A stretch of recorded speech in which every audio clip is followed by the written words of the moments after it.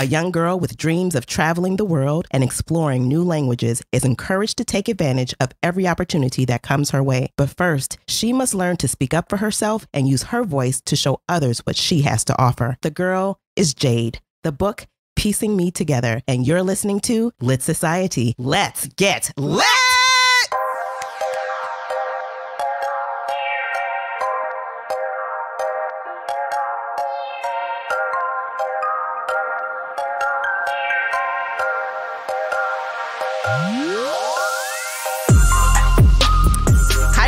This is Alexis. And this is Kari. And you're listening to Lit Society, a show about books and drama. How are you this week, Kari? Girl, good. How you doing? I am doing well. I actually started seeing a strength coach. Tell me, what is that? Well, this helps me identify my personal strengths, and then knowing my strengths helps me to ask for what I want and need in work situations and in situations throughout life. So while I don't remember, well, I do. I remember like my top 5. I think I'm restorative. They're relationship building and they're strategic, like in my top 5, which I find odd, but I connect really a lot with the relationship building, because I do like a lot of one-on-one relationships versus really global kind of friendships or big groups. You do? Yeah, I get to know people better one-on-one. That's what I mean. Sure. Yeah. So how does one know that they need a strength coach? How do you even get there? And then how do you find one? So actually, I found this woman through my daughter. Her job offered it to her because her boss wanted to know her strengths when she started working for her.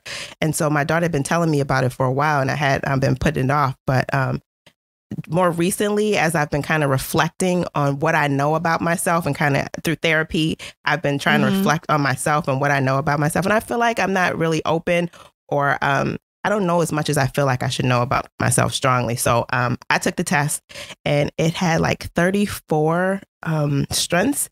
You know, that's a big gap, but you focus on like your top 10. And so my daughter had been seeing the coach, and so she suggested I see the same person. And so I did, and we've hit it off, and it's been really great to really explore these avenues about myself. So it's pretty cool. Yeah. Oh, I'd be interested to hear the story as it unfolds. Yeah. Well, you got to tell me if you notice things different about me as I explore it more. It helps me to work with others better. Because I know what I need from people, and share some of the gems you pick up too with me. I most certainly will. So I don't have to pay to talk to nobody. Thank you. That's cool. All right, thanks, Ray. I think I would like you to take it so I know what your strengths are, and you can just do like a top 5, and then that way I can know. I mean, for free. Yes, it would be for free. Definitely. Okay. Just so I can identify it, and then that'll help me, and it'll help us be better. So I think it'll be cool. Sure, yeah. Is this something we should post on our website? I don't know. We'll have to think about that. I mean, it'd be great, but yeah. I think it'd be cool. Okay, cool. Anyway, so each week, readers, we choose a theme to discuss based on the book that we're reading. And this week, our theme is how to be a great mentor. So, Kari, have you ever had an opportunity to be a mentor, or were you ever mentored? I've had many opportunities to be a mentor, to actually play a pivotal role in a young person's life. And I've let all of those opportunities pass me on by. For various reasons. I've even had people come up to me and ask for advice on certain things. Oh, wow. I mean, I don't take myself seriously enough to be a mentor. I feel like to be a mentor, you have to be in a little upper echelon, a little society that I am yet to be a part of. However, that is not true. That is not true. I know it's not true. It really. And maybe part of me just don't want to. Well, and so speak that if that's what it really is. But then sometimes I do. I don't know. I don't want to mess anyone up. So here's the thing: mentoring is about assisting someone that's less experienced, and you have you ever been a mentor? A wealth of experience. So, well, you're a mom, so. Well, yeah, that's kind of different. But what I can say is, I've always wanted a formal mentor, but I've never had one. Wait, actually, I take that back. Early in my role with the firm, I signed up for a mentor and through a professional organization. And I met maybe once or twice, but I wasn't prepared. I expected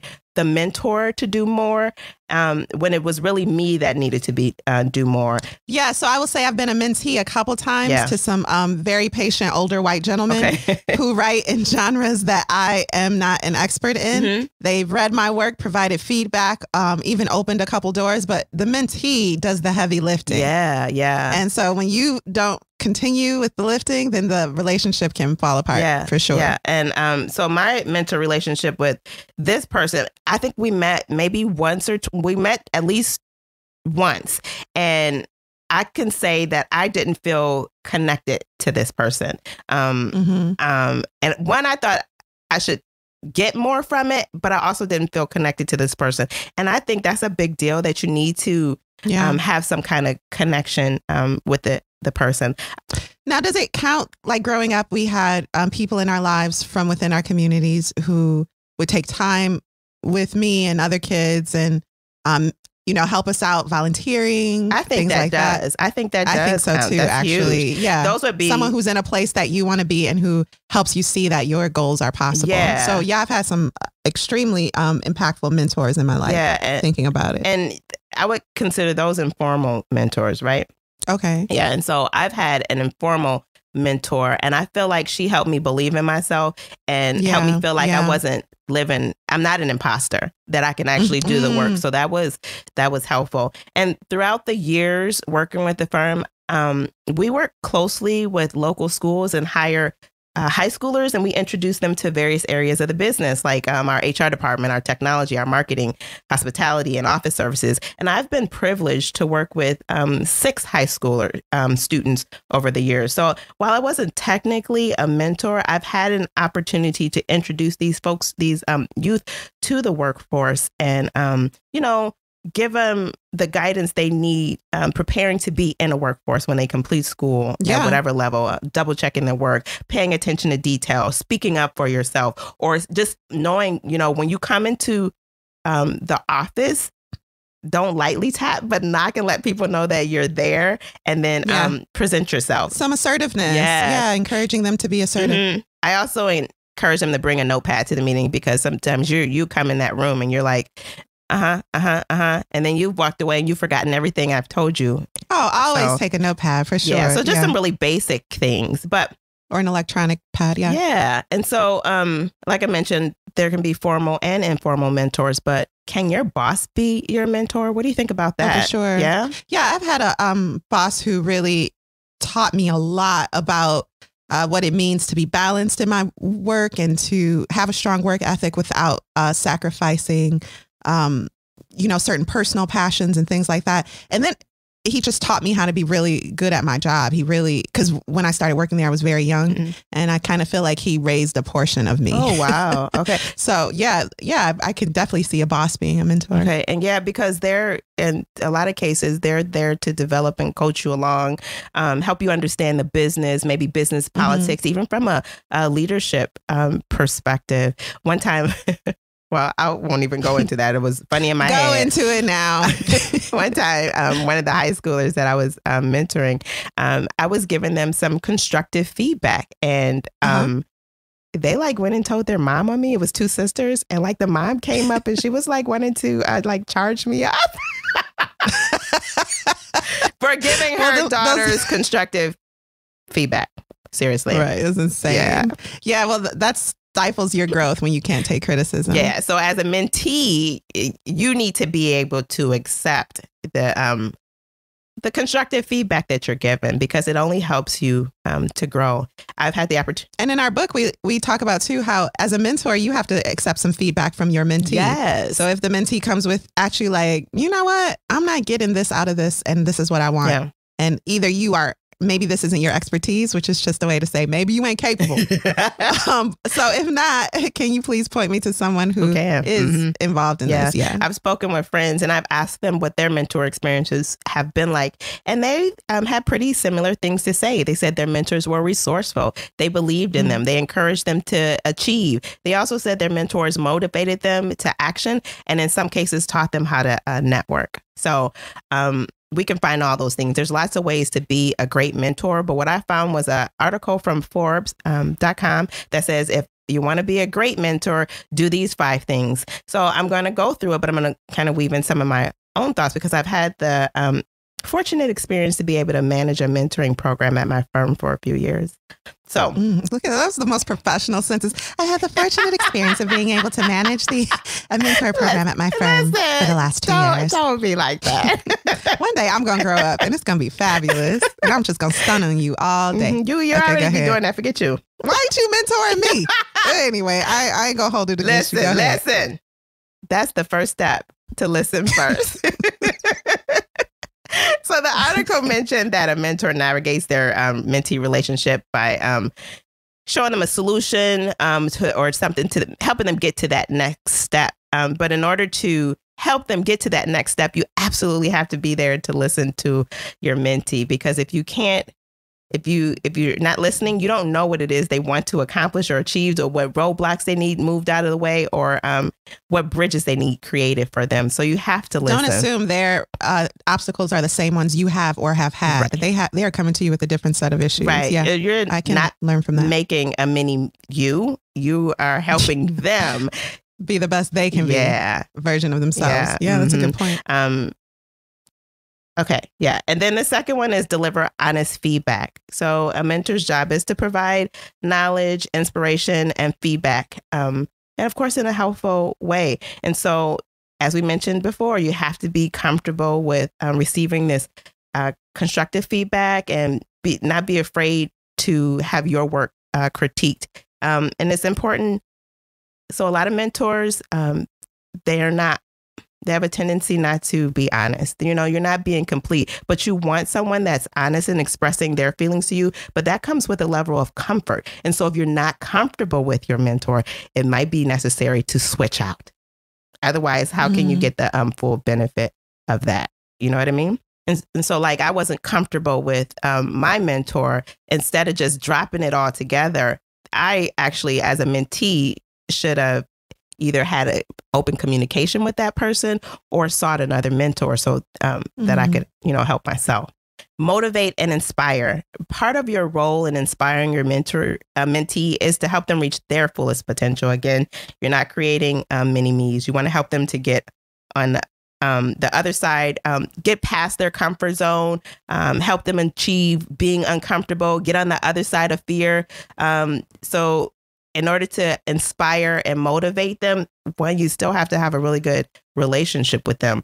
You can send them articles that are relevant to to your mentee. Share your experiences with them. Again, you're not making a mini-me, but through your shared experiences, they can see ways that they themselves can be inspired. Establish mutual respect. Is this number 3? This is actually number 4. We're hopping along here.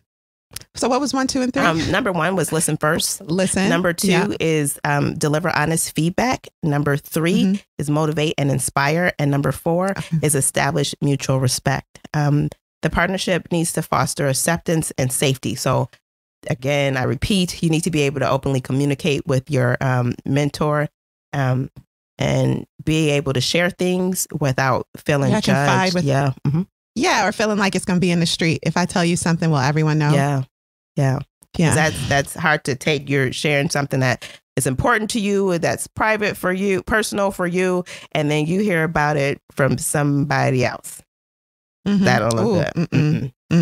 Don't look good at all. So there's important for you to have that mutual respect. And one of the biggest ways to show that respect is for you to value their time. And so when you're meeting with them, you're not distracted by phone calls, you're not walking away or answering somebody else when you should be dedicating. So if it's a 30-minute meeting, dedicate that 30-minute meeting to them. Don't be distracted by outside noise so that they feel valued and it's worth your true time. So mute your outside distractions. And then the final one is be present and open. They say showing up is half the battle. But when you do show up, it's crucial that you're present. Again, this is a little repetitive, but that's so important to be proactive and take initiative and be prepared to share your experiences, again, both positive and negative. mentors, again, I repeat, should be open and honest. So those are just 5 things. But there's, again, a lot of things that make mentors really great. And I think the mentoring role is really great when you can help someone to achieve their own goals. It can be life-changing. It can really make a difference. On both ends, yeah.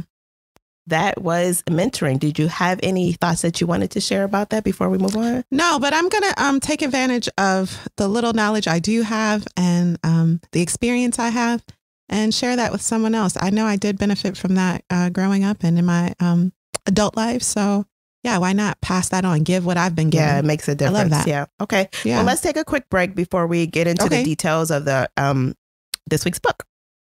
Okay, sounds good.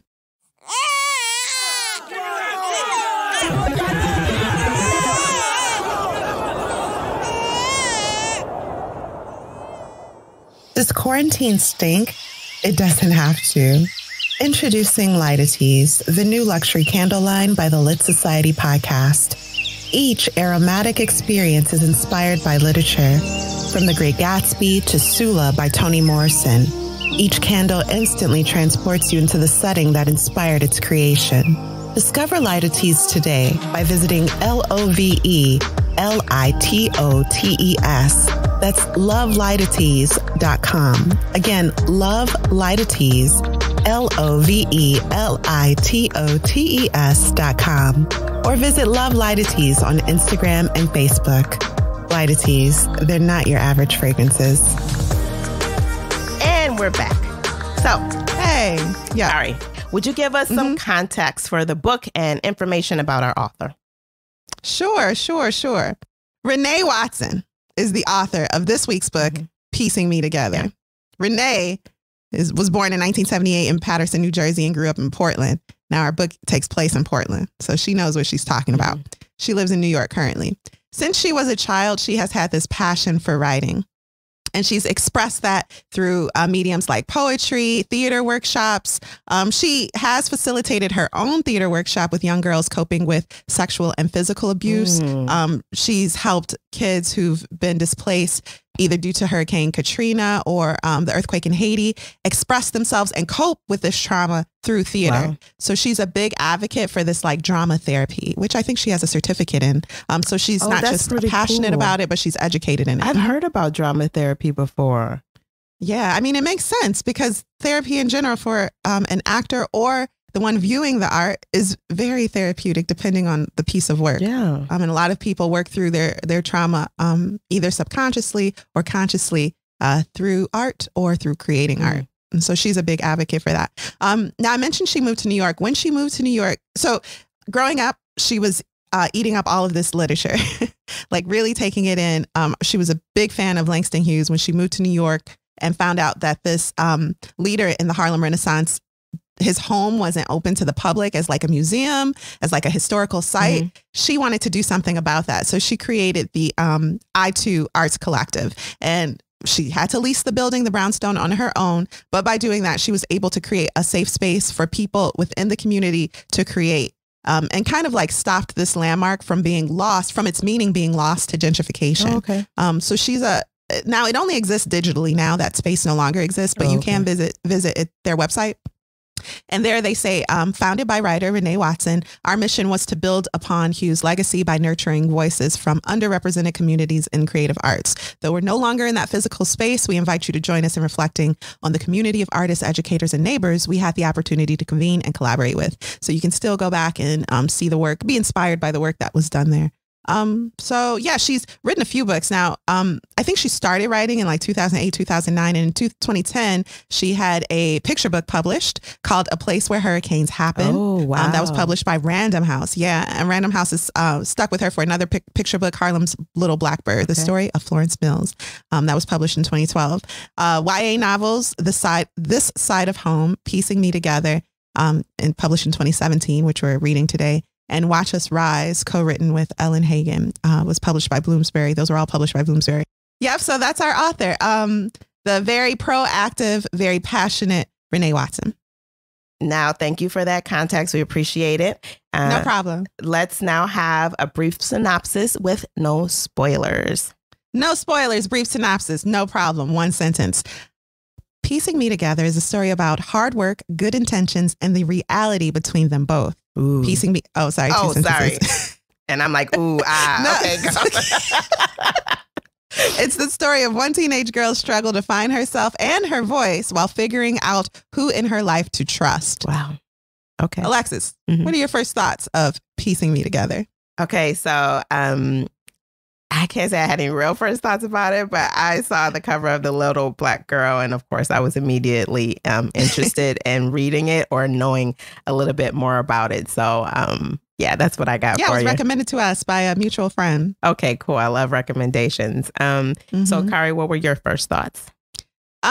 Based on the recommendation, I was just interested. I mean, this friend is a very avid reader, so I knew that if she recommended it, it had some substance. And we haven't read a YA book. Have we ever read a YA book? No. We haven't? We read a baby's book. We read Charlotte's Web.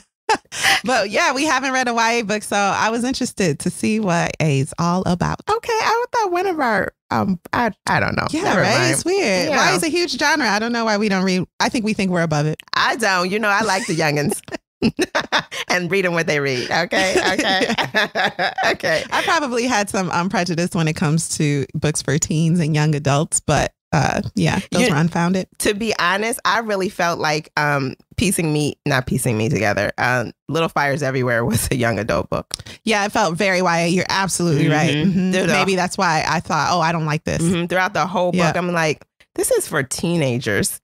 And not just because not to make this about that book, right, but not just because it focused on one of the teenage main characters, but just the language in it, the flow. It did feel it felt very YA. Yeah. Yep, you're right. Okay, so thanks for sharing your thoughts. And are you ready for the deep dive? As ready as I'm going to be. Let's do it. Well, let's get into it. Okay, a deep dive into Piecing Me Together by Renee Watson. Part 1. A way out, a way in. So we meet in the beginning Jade Butler. And Jade, every chapter in this book starts with one Spanish word and its meaning. And Jade's thing is that she's very passionate about learning Spanish, about learning this foreign language. And she sees in it opportunity because as you become fluent in another language, you start getting more job offers, she's hoping. And she sees it as a way to travel the world and, see another side to this planet through different cultures. We start with the word exit, we start with the word succeed in Spanish, which has exit, the English word exit in it. And it's to her a hint that in order to succeed, Jade must leave or exit the life she currently has, everyone she knows, and where she grew up. It's a way out, a way in. Her mom is a caregiver for an elderly woman. Her mom used to work at the hospital, but got fired for stealing snacks. However, her mom is a trustworthy person. You are to like this mom, okay? Jade's BFF is Leela, right? Lily. Yeah, Jade and Lily grew up together. But Jade doesn't go to the same school as Lily. Jade goes to this fancy school. And in this school, like for Jade to go there, she's going there on scholarship. She tested in. So she kind of feels out of place. Her friends aren't there. And then the kids in the school all have moms who hire housekeepers, whereas Jade's mom kind of works as a housekeeper. Right. So she just doesn't feel like they'd ever understand her, those kids. Right. Her mom is always like trying to push her to make friends at school, but it's not happening naturally. With them lives EJ. EJ is her uncle, but he's 20, so she looks at him like an older brother. He dropped out of college and is making a name for himself as a DJ. Eric. Yeah. We learned too that her mom had Jade at 16. And so she really wants Jade to have more opportunities than she felt like she had in life. Jade's dad is in her life, loves her very much, calls her his little queen. He has a white living girlfriend who Jade likes, but she'll never say that in front of her mom because her dad got with this woman while, building a family with Jade's mom. Right. So there's a little bit of static there. Also, everyone kind of feels like he's using this white woman because he doesn't have a real job. Right? And they've been together for years, right? 3 years. And never married. Anyway, but they're fiance. They're fiancé. Yeah, they're like perma fiance. Yeah. But Jade likes her. So anyway, those are the people in Jade's life. These are the people who have raised her. Jade is excited at school to meet with Mrs. Parker. She's the counselor. And she wants to meet with Mrs. Parker about this study abroad program. This excites Jade because for once, it's not about taking something. It's about giving something back. So Jade tested into the school and all the programs she's involved in, whether it be the SAT prep course or whatever, it feels like it's all geared to give to her because her story must be so sad and we want to help the poor little Black girl. And she wants to give something she has to someone else. And she wants to expand her horizons. So she feels like the study abroad program, which Miss Parker is in charge of, would really help to put her on the road, on that path to the life she wants. The counselor, Mrs. Parker, has a youngest daughter married to a Black man, and she has photos of them all over the office. One of her photos on her desk is of her and her three grandchildren wearing a Native American stereotype at a hockey game. We know all about that. Right. Go Blackhawks. She's nominated Jade for the travel abroad program, or she wants to nominate her. She's made that clear that Jade is a shoo-in for this program. Right. She thinks she'd be perfect for the program, but the program requires a nomination. Yeah, right. From a teacher. Right. So she's like, you'll probably get it. But in the meantime, I want to talk to you about Woman to Woman. Woman to Woman is a mentorship program for, it pairs Black women with poor Black girls. That's the way it is. That's what it is. And Jade is like totally offended. Yeah. Like, I came here to talk about the world and you're putting me in this little square again. Yeah. It's another opportunity she doesn't want, but will seem ungrateful for turning down. And I felt that, like, you have to accept your place in all of these programs you don't want to be a part of. Otherwise, you might close the door to future programs you want to be a part of. Right. And people are spending time on you. You don't want to seem ungrateful. Bonus, the program comes with a possible college scholarship. Right. So there's, that. Then Jade's like, okay, fine. Wait, what? I know. Okay, maybe I will do this program. Okay, fine. Woman to woman. Here we go. Also, these are girls. Stop calling our babies women. Anyway, but that's the program. Now, before she left for school that day, she asked her mom to get some ice cream for her. I'm just going to mention this part because she makes mention that her mom is always making promises, but her promises are flaky, not because her mom can't be trusted, but because their resources are stretched and limited. So even asking for ice cream, it's like she doesn't expect to get it when she gets home that day. Her ice cream is there. And it's extra special to her. Something that someone else would have taken for granted, she sees as something hard her mom worked for just for her. Right. So the next day, Lily, the girl she grew up with, comes over and they're sharing a bowl of ice cream. And Lily is talking about her new history teacher. That history teacher teaches more than what's in the textbook. She tells the kids about York, for example. York was the Black man who traveled with Lewis and Clark. Him and Sacagawea paved the way for Lewis and Clark's expedition, facilitated it, but they had no form of, they had this form of freedom, but no real power. They had no real power in this country. So they're reflecting on that. And Jade's kind of thinking like, this is something I would never learn at the bougie school I go to. But Leela's teachers are all like very woke. Right. Okay, so Jay reflects on the signs through Portland referencing the travel by Lewis and Clark. They don't say Lewis and Clark and Sacagawea and York. They don't say York and Sacagawea. They say Lewis and Clark. Right. No reference is made to York. So it all reminds her of the counselor who proudly, Mrs. Parker, who proudly displays photos of her mixed grandchildren and her son-in-law as if to say she comes in peace. Can that be trusted? Yeah. So, Jade's very deep. She thinks about not just the way things are on the surface, but what do they actually mean, whether it be people's behavior or what we read in textbooks. Part 2, woman to woman. So at the first woman to woman meeting, Jade's mentor hasn't shown up. And Jade's like kind of salty about it. She's like, she like sneaks out and is like, forget this. I knew this was a waste of my time. Yep. I never wanted to do this and I accepted it. And now I'm actually going to have to like get on the bus. It's getting dark. I'm getting harassed by weirdos on the street. Right. There are real consequences for you flaking out on me. Right. And just this whole program I never wanted to be a part of. We also learned this evening that EJ, the uncle that lives with them, he had a friend who was shot right in front of him and killed. So the implication is that EJ's okay, but EJ's not okay. And yeah, he dropped out of college. He's got a lot of stuff on his mind. And so perhaps this DJing, which he is giving his all, like he's really trying to make it a thing, it helps him to release some of the anxiety he's no doubt carrying. So the mentor, the flaky mentor, her name's Maxine. And to her credit, she comes to Jade's home to apologize. Yeah. I thought that was nice. I did too, because Jade like lives in the hood.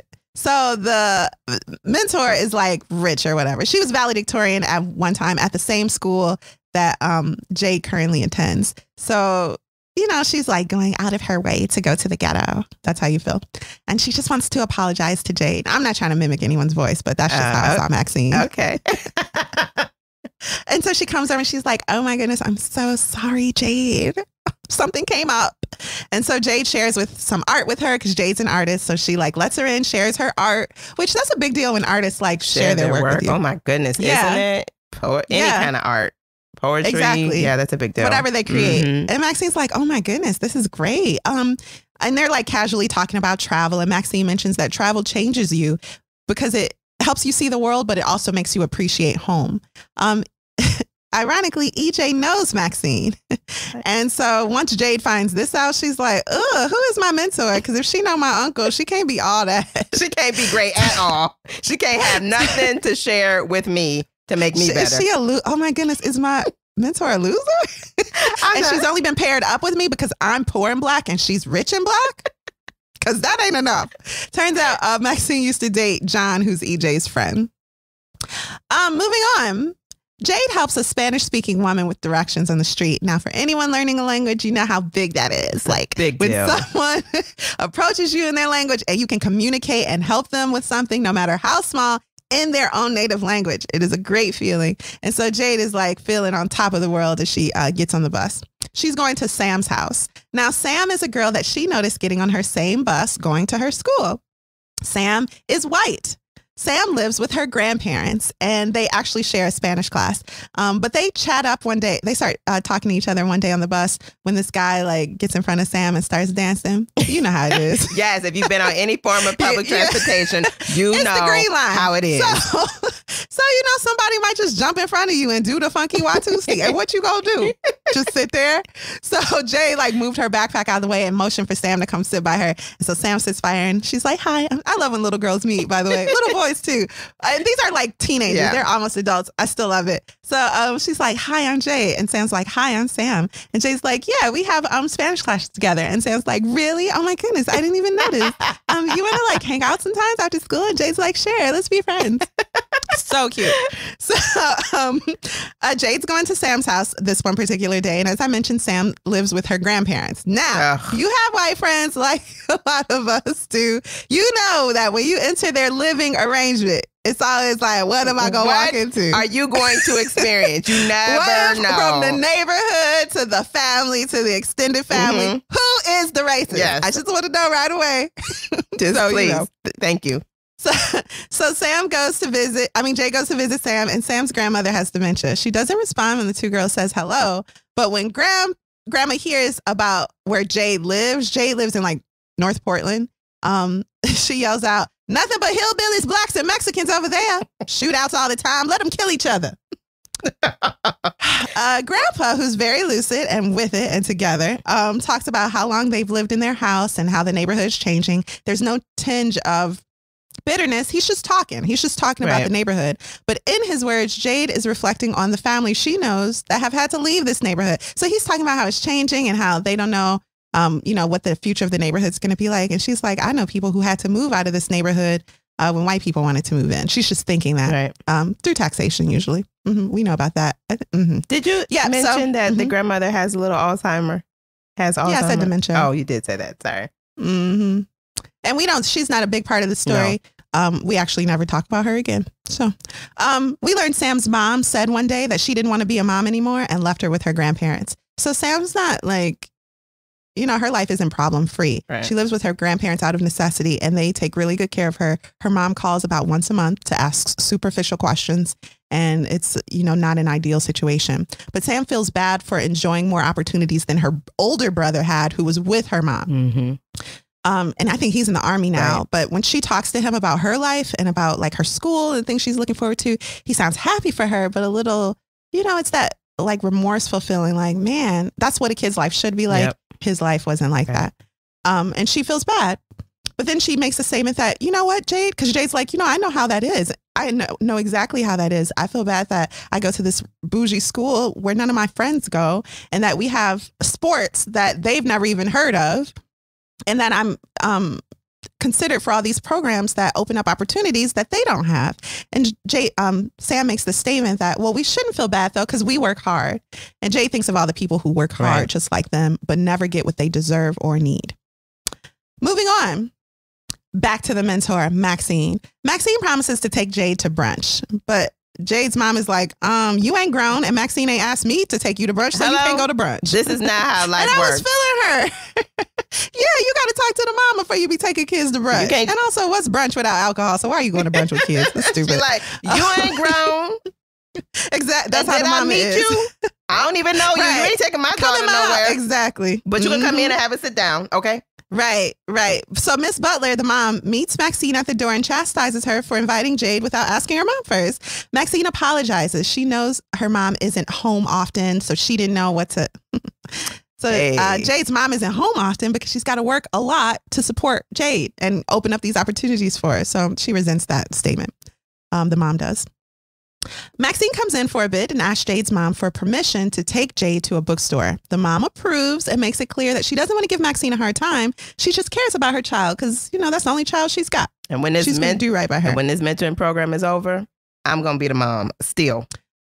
So I love that statement. Like, it's great that you're mentoring her, but when that program is over, you could be gone. I'm still going to be Jade's mom. Yeah. Yeah. So Jade wakes up one day. It's her birthday. And her plans are like all set. She's super excited. Sam and Lily are finally going to meet each other and they're all going to hang out. So remember, Lily's the girl she grew up with and loves tons. And Sam is the girl she met on the bus that goes to her school. Oh, this makes me so happy to even talk about. This is so cute. And she's like, they're going to meet and they're going to be friends. And then we're all going to be friends. And it's just to be friends. Yeah, it's going to be great. And then, and her dad has also promised to drop off a gift that evening. EJ and her fight a little bit about breakfast, about how her dad is like, sponging off the white woman he lived with, but that doesn't dampen her joy at all. Okay. Now, when night comes, none of her plans occurred. Nothing has happened. Nanners. Sam could make it. Lily could make it for good reason. Like one was sick. Yep. Something else with the other. The dad never came. No call, no show, to be exact. She spent the day on the couch. Girl, if you had let me know, I wouldn't have put on my clothes. That's a word to Aaliyah. She's sitting on the couch like, man, this is really garbage. So she goes to bed fighting tears, no doubt. And EJ, her uncle's like, come to the kitchen right quick. And he's got like a piece of cake with a candle in it for her. And, it's just a little something he did. Let her know, I love you, girl. Even though, your day sucked. And we got into that little fight. It's going to be all right. Yeah, even though we got it. Oh, yeah, that's right. He's like, are we good? And she's like, yeah, we good. Because she know her daddy ain't worth nothing. Anyway, moving on. When she gets to school the next day, Jade sees that Sam has covered Jade's locker with balloons. Everyone now recognizes that it's supposed to be Jade's special day. Everyone in the hall is recognizing her, and not because she's the black girl or because her hair is really bigger today than it was yesterday. They're just saying something nice to her and moving along, and she likes it. They're like, hey, it's Jade, and she's like, yo, this is me. Hey, bye. It's great. So that was really, really thoughtful of Sam, the new friend. Her dad also later comes to the house. He apologizes, or she goes to his house. She goes to his house. Right. We never meet his girlfriend, by the way, but she's unimportant.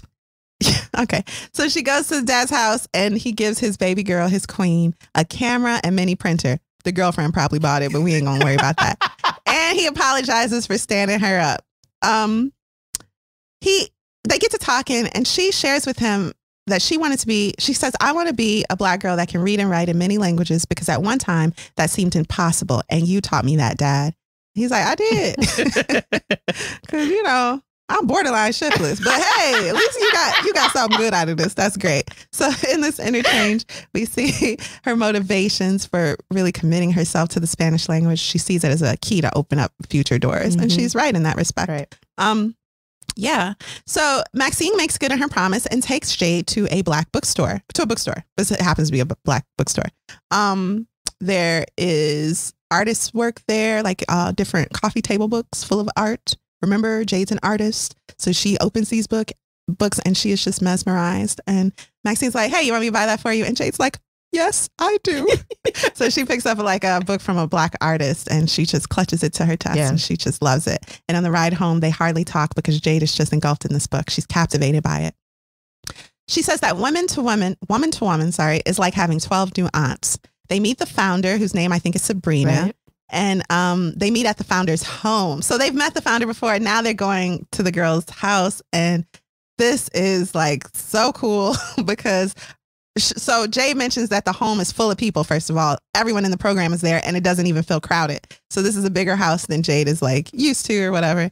But then the girl talk starts. And the plan is to do this like once per quarter. The topic is dating. So some girls there are like me and are like, what? Boys, let's talk. What can you tell me? What can I know? But Jay's like, this is low key kind of stupid and not the purpose, not why I entered this mentorship program. She's like, is to this talk about boys? The only thing that we can talk about? Surely there's more to talk about than just boys. I mean, we ain't all looking for a boyfriend. So true. And you don't give up your time after school to talk about dating with these other women, right? I don't know. Also, if your mentor, Maxine, is dating your uncle's friends, what advice can she give you? Like, they losers and they friends losers. She can't tell me what contribute. not to do? So the mentors seem to have all the answers. And Maxine, meanwhile, is avoiding eye contact with Sabrina, the leader. And Jade can guess why. Because of John, because of her boyfriend. With these mentors, and thinking about her parents too, Jade feels worthy of good things. She's in this young woman's house, this house that this, or apartment, whatever, that this woman has. And she just, the mentors seem to like have it all together except for Maxine.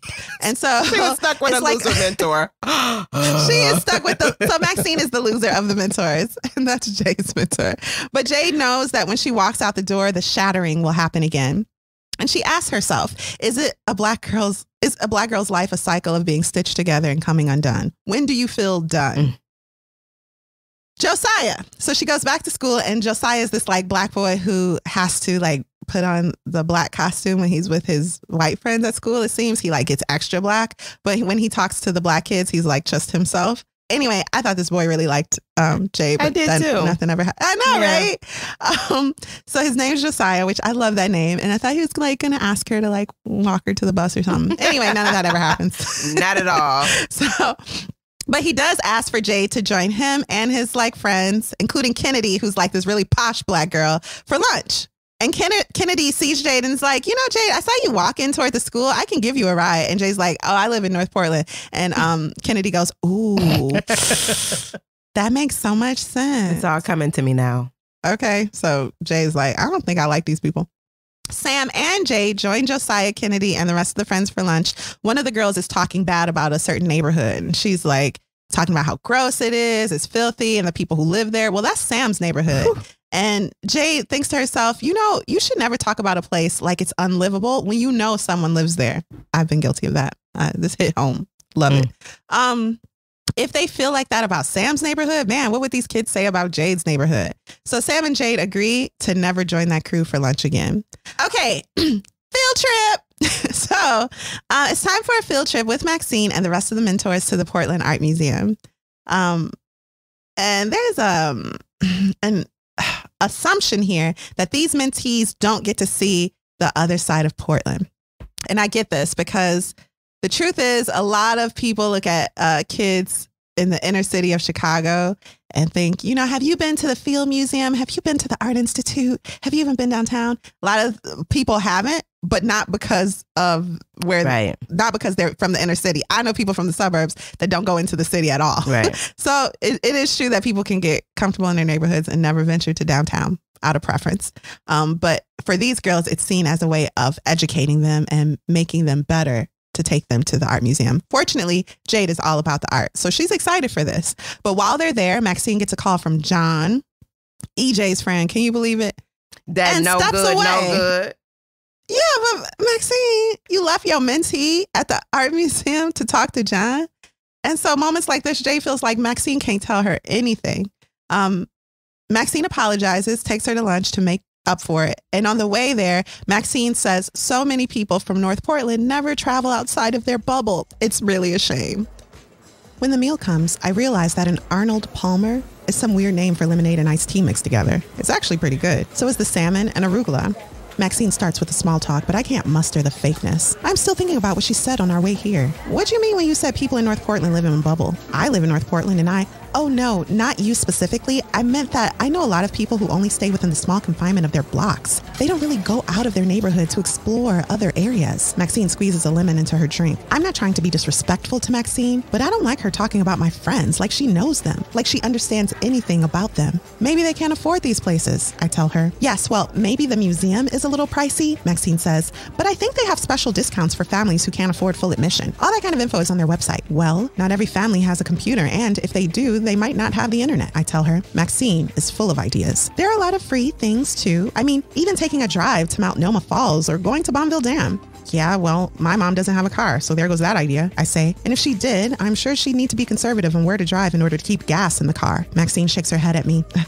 Always the pessimist, she says, laughing. Always the realist, I think. Always the poorest. Oh. So we learned about Maxine. Maxine's mom is a surgeon, and a lot of times growing up, Maxine's mom was gone because of work. The irony is not lost on Jade that although Maxine's mom was gone often growing up, no one ever thought that Maxine needed a mentor. This child is very introspective. So, yeah, she is. So Jade asked Maxine, you know, what makes you want to do this? And Maxine is like, we're going to grow and learn from each other through this program. And Jade goes, well, how will that happen when you, or no, she thinks, how will that happen when you keep flaking out on activities? And she thinks, you know, Maxine's got one more chance. One day, writing cards with Lily and Sam, everyone is sharing what they're good at. And Sam doesn't think she's good at anything. Lily's good at poetry. Jade's good at her artwork. And Sam's like, you know what? I don't think I'm good at anything. And Jade thinks and tells her, no, Sam, you're a good listener. And she thinks about the times when she's confided things in Sam and the way that Sam looks at people when they're speaking. She's like, and you're a good friend too. And then they keep talking, but Sam can't stop staring at Jade. And Jade looks at her and Sam goes, I think you're a good friend too. Oh, it's so cute, you guys.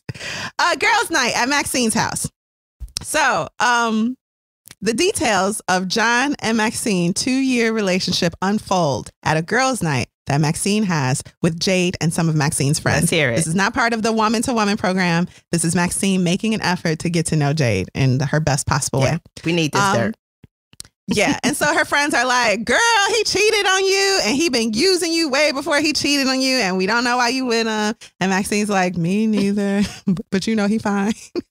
And they like, girl, get your life together. What is wrong with you? And so Maxine looks at Jade and she's like, I hope you have friends who are good enough to keep you from, you know, making stupid mistakes. And Jade tells her, frankly, my friends wouldn't have let me date the guy in the first place. And definitely not my mom.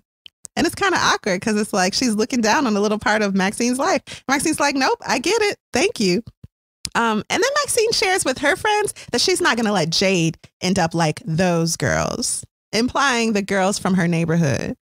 And Jade's like, you don't even know them. Also, you garbage. So it's like, who are you to talk about my friends? Yeah. And Maxine is right, but she's wrong. There are opportunities that Jade will likely have because of the situation she's placed herself in. But she's not better than anyone because of it. And then also don't judge people if you don't know how their lives are or what problems they face, what obstacles they're conquering. Right.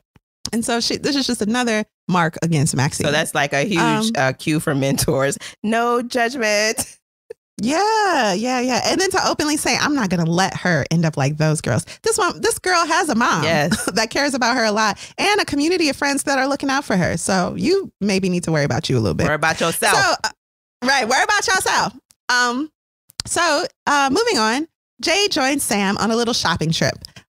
Now, while they're in one store, Sam is helped by a clerk. And while she's trying on clothes, the clerk starts harassing Jade and is like, you know what? You can't loiter here.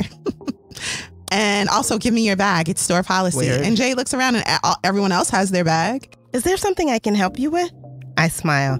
Thanks for asking, but I don't think there's one thing in here that could even fit my pinky toe, let alone my whole body. I am joking, but I guess she doesn't think I'm funny. She doesn't laugh or even smile. She says, we don't allow loitering in our store. Loitering? I'm waiting for my friend. You're more than welcome to wait out there, she says, pointing to the bench sitting outside the entrance. So I can't look around? Well, of course you can, but you can't stand idling. I walk away. There's no point in arguing with her. Plus, I see a cute bag on sale in the back of the store. On my way to the bags, I get distracted by all the earrings. I try on a few pairs, then pick up a thick bracelet, the color of a pomegranate, and sitting in the clearance basket. It's chunky and wide. It looks like it might fit me. I pick it up and try to slide my hand through. It will barely get past my knuckles. I try again, squeezing my fingers together as close as they can go, but the bracelet won't go on. I put it back into the basket. Excuse me. The sales clerk steps toward me. I'm sorry. I just noticed you still have your bag with you. Do you mind if I take it and hold it behind the counter? It's store policy. I look around the store. The woman standing at the rack next to me has her clutch in her right hand. She is white. The woman 2 racks from her has a purse hanging on her left shoulder, also white. Before I can object, she says, your bag is quite large, much larger than theirs, which is why if you're not taking everyone's bag, you're not taking mine. I tell her, I'm sorry, but if you don't cooperate, I'll have to ask you to leave. Don't worry about asking me. I walk out the store right past all the other women who heard this lady ask me for my bag while they are still holding on to theirs. So Jade walks out and leaves and just sits on the bench outside of the store. And one of the shoppers approaches her and recommends that Jade write a letter to that woman's manager because, oh my goodness, I couldn't believe what I was seeing, even though I didn't stick up for you. A strongly worded letter, she suggested. Yeah. We've talked about letters, the power of letters. That's right. So Sam thinks the clerk was just trying to do her job. And this irritates Jade for good reason. Mm-hmm. So she's telling Sam, I just experienced this racist woman's the situation because of a racist clerk. And Sam's downplaying it like, well, maybe she's not racist and maybe she was just trying to do her job. So what's worse, Jade thinks, being mistreated because of your look or having to prove it happened? Part 4. Strings and things. So the girls in Woman to Woman are given a tour of the Oregonian Symphony. A hyper white woman is their guide. I know you kids are all about hip hop, but she mentions to the kids, there are 2 Black musicians that helped to put Oregon Symphony on the map. Maxine feels the need to tell the guide, you know what, we aren't just about hip hop, and we do know those musicians you're mentioning, actually. And she gives some knowledge about them also. And so the woman's like, oh, great, you're all set. So Maxine now is annoyed for someone thinking less of her because of her race, even though this is what she does to Jade all the time. And Jade is annoyed with Maxine because Maxine seems not only offended for being talked down to, but for being put in the same category as her mentees. So Jade thinks of how it feels when white people try to make you feel special or stupid. It's like cold, sunny days. Discomforting for the sun to shine without giving off heat. Jade has also been avoiding Sam since the whole issue at the store. So as days pass, she's walking with Sam in the hallway because it just so happened that she couldn't avoid her. Right. And when they pass Miss Parker's office, Miss Parker invites Sam in, but asks Jade to wait outside. Sam comes out, just so excited because she's been nominated for the study abroad. Honey. This is the program that Jade has been just mulling over in her mind and really wanting to be a part of since forever. And Sam got it. This year's trip is to Costa Rica. Jade feels a physical pain in her body and fights tears on the way home. I kind of felt Jade here. I definitely felt Jade because I'm like, dang, Sam gets to go to Costa Rica and you get that lame mentor at Woman to Woman. That ain't fair. And not only that, Jade tutors students in the classroom. She like the best student, right? She's asked by the teacher to tutor these people. So why wasn't she nominated? Right. And she starts thinking, how are choices made about who gets what and how much they get? Shopping with Maxine for soul food. Moving on. Soul food Sundays at Maxine's house. Shopping for soul food. This sounds so crazy, but we shop for soul food, right? It's just a crazy statement. So Jade is going to visit Maxine's home where she grew up, not where she lives, but her family home where her parents are. And it's going to be the whole family because they do Soul Food Sunday, which is so funny to Jade that this girl knows anything about soul food. When they get to the house, it's like some out of magazine. It's completely picturesque. It's huge. There's a sofa in the kitchen. It's so huge. And there's artwork all down the halls by Jacob Lawrence because Mia, who is Maxine's sister, owns an art gallery and is a big artist herself. As they're at the table eating, there's a family check-in where everyone goes around and says what they're up to. The dad's like, I sold another house and such and such. And the mom's like, that's great. And then the brother announces that him and his wife are having a baby. And everyone starts celebrating that to the point they forget about Maxine. And Jade sees it all in Maxine's face. Not only is Maxine the loser mentor in Woman to Woman, she's the loser kid in her house. This girl graduated with a valedictorian. As a valedictorian, she's she had some accomplishments in her life, but it ain't good enough for nobody. So Mrs. Winter, Maxine's mom, and Maxine have a quarrel in the kitchen. Jade tries to give them their space, but she overhears Maxine saying, I know I don't have a job, but I'm doing this internship and I brought Jade here so that you can see I'm trying to give back to unfortunate people. Yikes. And so the mom is like, I don't care about that little girl sorry story. I need you to get your life together. Get a job. So it's clear that Maxine brought Jade only to show off for her mom to seem like she's doing something. Right. So, and also Miss Winter sends home with Jade enough food to feed a small army. And Jade's like, we got food. And she's like, oh no, let me pack some of this up too. So, they're all trying to pity her and like give her, because she's like sad and poor. So Maxine on the way home is like, I don't know how much of that you heard. And Jade's like, you know what? I don't even want to talk about it. Moving on. There's a conversation with her mom that Jade has where she mentions, Jade does, that she would rather stay poor than be like that rich Winter family. Saying stay poor to her mother, she realizes her mistake. And her mom gives her a speech with a jar of pennies on the kitchen table. And she's like, is this all you want to have? All you want to be able to give your children? Don't give up on Maxine. She might not be perfect, but she has connections that you can use to your advantage. And that girl graduated valedictorian for the 50th time. There is something you can learn from her. So, Jade's quick to give up on people who disappoint her. But I do feel like she's given Maxine plenty of chances. But I really like the idea of take what you need and leave the rest behind. Yeah, like Michelle Obama's mom said, girl, you better make that money and worry about your fulfillment later. Not quite like that, but. So Jade starts avoiding the woman-to-woman outings. Lily comes by and is like, Mama, your mom told me I need to talk to you. And Jade's like, what? I mean, I guess I'll tell you everything that's happening. And she tells her about Maxine and how disappointed she is. And Lily says what we're all thinking. Speak up, Jade. If you have a problem with this study abroad program and not being nominated, speak up about it. If you have a problem with Maxine, tell her so. And Jade realizes she's busy trying to learn a new language when she's not using the words she already knows in English. Use your words, girl. So Jade tells Maxine everything that's on her mind. First of all, you act like I'm broken, but I don't feel broken until I'm around you. Second of all, we go outside of my neighborhood all the time like there's nothing worth visiting within my neighborhood. And also, Maxine, I mean, like, you be walking away from me for this, like, scrub. Like, what's wrong with you? So Maxine also asked Jade, well, thank you. And what do you want out of the program? What can I do to make this serve you better? And she truly listens. They go out to dinner and they talk all about John like girlfriends. And Jade is like, it's that reverse mentorship you talked about. Jade's like, girl, you need to let him go. And I'm a kid. And I know that. What's wrong with you? This is stupid. And Maxine takes it to heart. True. Soon after, there is a case on the news of Natasha Ramsey, a teenager who was assaulted by a police cop at a party. And this is similar to something that has truly happened in the news, where there was a party with teens. Someone called the police, and the only one assaulted was a Black girl. Her jaw was broke, and she was put in the hospital by the officer. Jade and EJ are discussing the situation over breakfast. An unarmed 15-year-old Black girl is assaulted, and it hits home for Jade, because that could have been her or one of her friends. Now, there's a situation at school the next day in the lunch line. A teacher named Miss Weber is in line for lunch with the kids. Hannah, a very rich white student, says something to Mrs. Weber that's disrespectful. Jade laughs. Mrs. Weber sends Jade to the counselor's office, not Hannah. When they get to the office, Miss Weber is exaggerating the situation and even lying a bit. Excuse me, young lady. I'm not going to tell you again. Keep the line moving. Step up, step up. The voice interrupts my thoughts, and I realize Miss Weber is talking to me. She's a short woman with hair to her waist. We've exchanged hellos every now and then, but we've never had a conversation. You too, Hannah, she says to the white girl in back of me. Sam is in front of us and has already put her rice and black beans in the bowl. God, Miss Weber, don't you have a heart attack about it? Hannah says. I turn to Hannah and say, I know, right? Is it that serious? I pick up my bowl and get ready to dish my rice. Miss Weber stands in front of me.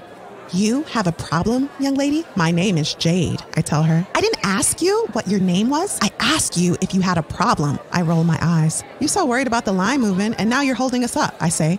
I try to pass her, but she won't move. You need to adjust your attitude, Miss Weber says. I walk around Miss Weber. I put a scoop of rice and beans in my bowl. Hannah is behind me. She laughs. What is your problem today, Weber? PMS? I mean, God, what is it? I laugh. And I put my grilled chicken in the bowl. Miss Weber says, okay, that's it. Go see Miss Parker. I don't think she's talking to me, so I keep moving down the line. Sam has finished making her lunch and has gone to find us a seat. Did you hear me, young lady? Go see Miss Parker now. My name is Jade, and why do I have to go see Miss Parker? Because she's the only one in the school who can handle you. Come with me, she says. She snatches my lunch out of my hands, throws it into the trash can, and escorts me out of the cafeteria. When we get to Miss Parker's office, Miss Weber says, Shirley, I need to speak with you. Then she turns to me and says, you can stay here. Jade is not allowed to give her side of the story, and she's told, you know what, you're not in trouble, but you can go home if you want to, decompress. And she's like, you know what, fine, I will go home. This hit home too, because I can think of a few situations like that where you're basically a bystander, but you get the consequences. Yep. So Sam sees this as not a racial issue when Jade is telling her about it, but economical, because Hannah's rich and her parents have donated a bunch of money to the school. No teacher is going to touch her. What Sam, in my opinion, is failing to see is not only that Hannah was able to leave the situation unscathed from consequences, but that Jade was not. So it's one thing to give extra leeway to Hannah because she's rich, but why did the teacher feel the need to send Jade to the counselor's office? There was no reason to send her to the counselor's office. No. Again, Jade is speaking with Lily, the friend she grew up with, and the teachers at Lily's school all met with the students to let them know, we've heard about Natasha Ramsey in the news. Of course, if there's anything you need to talk about, our doors are open. Lily's teacher has even asked the students to write a poem for the victims of police brutality to help exercise some of that angst that they may feel about this unfair situation. And Jay's like, man, I don't think any of my teachers even care about this. And look what your teachers are doing. So she sees that, disparity from going to this mixed culture school to the mostly white school and the cultural divide. Yeah, the cultural divide. Maxine wants Jade to talk it out with Sam and stop comparing Sam to Lily. Some friends are worth fighting for, Maxine says. Jade confronts her. She's trying to find her voice, so she confronts her Spanish teacher in a very respectful way. He says he didn't think it was fair to nominate Jade for the study abroad program because Jade has all these other programs given to her, whether it be Women to Woman or the SAT prep. And Jade is flabbergasted. She's like, I earn an A+ every semester, and you ask me to tutor the other students, but you didn't think it was fair? Shoo. And she walks out before she cries. Then her and Sam have it out. As Sam is preparing to leave for Costa Rica, Jade is like, you get Costa Rica and I get SAT prep. And Sam makes some good points too. Like, you're always bragging to me about Women to Women, and you may not see it as bragging, but you're always telling me about the opportunities you have. How come you can't be happy for me when I get an opportunity? And Jade's like, it's not that I'm not happy for you. It's not that I don't want you to go. I just want to go too. And Sam's like, well, I want you to go too, but you're not going. So just be happy for me. And anyway, they leave on not so good terms. Yeah, it has a blow up. And Jade is like, well, have fun on your trip. She doesn't say, I'll see you when you get back. She's just like, bye. And Sam also mentioned, I don't feel like everything's about race like you do. And that really was like the end for them.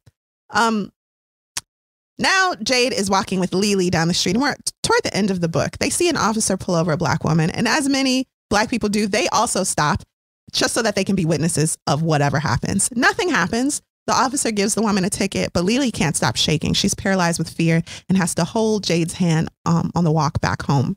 And this is showing us the residual effects of this type of violence and how it affects more than the people involved. Sam is back from Costa Rica, but makes it clear that they're not friends anymore. She doesn't board the bus. She's not waiting to walk with Jade down the hallway. And Jade is like, I guess that friendship's over.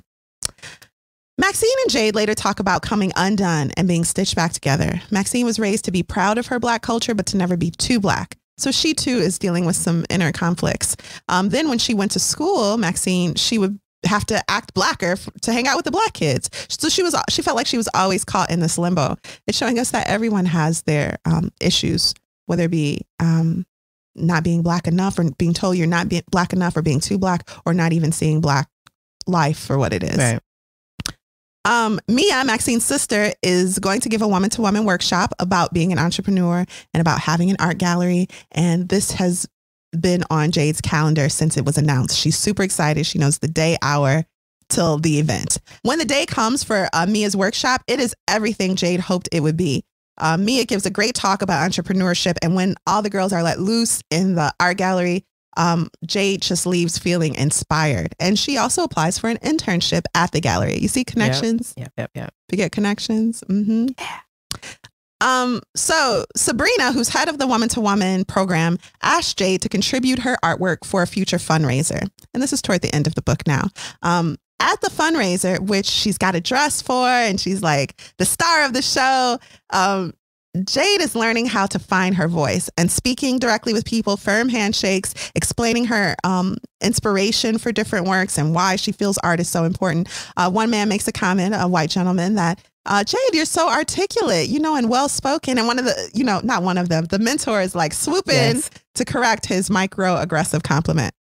And Jade feels like this nurturing. So that's really good for the baby. Lily's homework, again, another day, is all about, so Lily goes to like the proest blackest school in the world. And so Lily's homework is all about how social media and social justice today mirror what Emmett Till and his mom did in the past. So because Emmett Till's mom fought for an open casket and that galvanized people all over the world to care, that's what people are doing now with social media when it comes to social justice. And Lily has to write a poem about Natasha Ramsey, but she wants to do more than that. So Jade is inspired to pitch to Lily and to Woman an idea for a fundraiser and open mic night where Lily could share her poetry, Jade could share her art, they could raise money, and that money could be donated to Natasha's family for healthcare, for her healthcare. And so she reflects at the end of the book on York and how, remember, York was the black man who traveled with Lewis and Clark. At the end of their travels, he was eventually given his freedom, but he didn't get any land. He didn't get any opportunities. And she thinks about wealth and how wealth is giving what you've been given.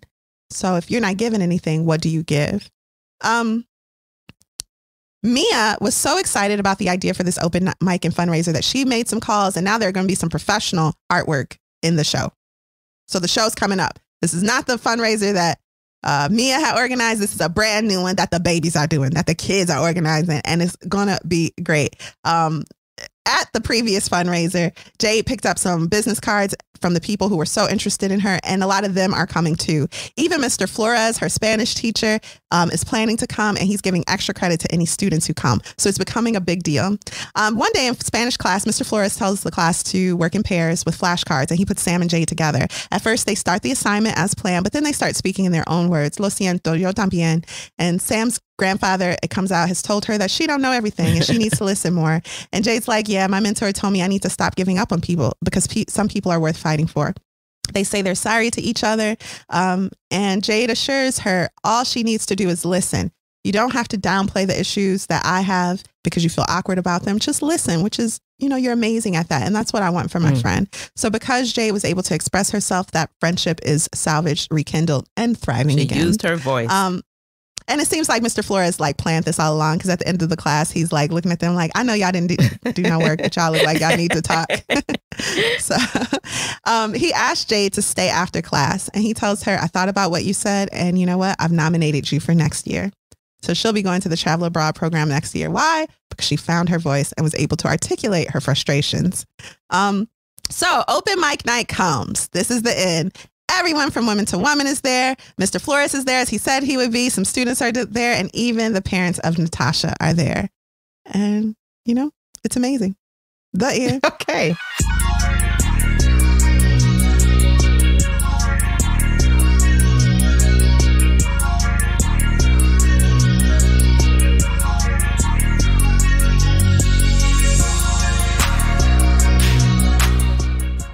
Black Girls Rising by Lily Simmons. Our black bodies, sacred. Our black bodies, holy. Our bodies, our own. Every smile, a protest. Each laugh, a miracle. Piece by piece, we stitch ourselves back together. This black girl tapestry, this black body that gets dragged out of school desk, slammed onto linoleum floor, tossed about at poolside, pulled over and pushed onto grass, arrested, never to return home, shot on doorsteps, on sofas while sleeping and dreaming of our next day. Our bodies, a quilt that tells stories of the middle passage of roots yanked and replanted. Our bodies, a mosaic of languages forgotten, of freedom songs and moan prayers. Our bodies no longer disregarded, objectified, scrutinized. Our bodies our own, every smile a protest, each laugh a miracle. Our bodies rising, our feet marching, legs dancing, our bellies birthing, hands rising, our hearts healing, voices speaking up. Our bodies so black, so beautiful, here, still, rising, rising. And we're back. Alexis, what did you think of Piecing Me Together? Would you recommend this book? I absolutely would recommend this book. It is a really great book. I really like Jade and how introspective she was. And we could really hear and see what she was thinking. And that just kind of played out throughout the whole book. I really loved it. I really do. It was some pieces in there, the Spanish pieces, that made me think of my own daughter, and then she's a dark-skinned child, and so I thought about her a lot of times throughout this book, and she's fluent in Spanish. Her experiences would have been like. So I really appreciated this book. What about you? Did you enjoy it? Would you recommend it? Yeah, I think I'm seeing how every book doesn't need to hold all the secrets of the world. This book is very simple. It's simple in its language and its theme, but in a way, it's not simple because it's tackling serious, big issues in a very digestible way. And that's what YA is. So I was happy to be reminded of that. And I love the story. I thought it was a complete story. You root for Jade. There's no, there's a lot of nuance there in the language and in the relationships that you can reflect on any point in your life, because you always have these questions about who you trust, who should you look to, who doesn't understand you, who's being purposefully ignorant about you and everything you go through. So I love the way Jade would really think about her relationships and how in the end she learned to use her voice in a powerful way. Mm-hmm. So I'd recommend it. Yep. Oh, that's great. It was a great read, Kari. I really appreciate you sharing this book with us this week. I did. Thanks. That's okay. What are we reading next week, Kari? Men We Reaped by Jesmyn Ward. All right. Well, great. Thank you. I'm looking forward to that book. Thank you, everyone, for listening to Lit Society. We'll be here next week, Thursday. Lit Society is brought to you by Alexis Honoria and Kari Herrera. Support the cause by leaving a 5-star review for our show on Apple Podcasts, along with a comment about why you absolutely love us. Because we love you too. Yes. And if you enjoyed what you've just heard, tell a friend about Lit Society Podcast. Visit litsocietypod.com for show notes, this month's book list, and to sign up for our amazing email newsletter. But wait, have you tried Lighter-Tees? If you haven't tried our luxury candle collection, please go to Love Lighter-Tees and try some of our faves. Yeah, they're amazing. They are amazing. And folks and readers, until next time, read something.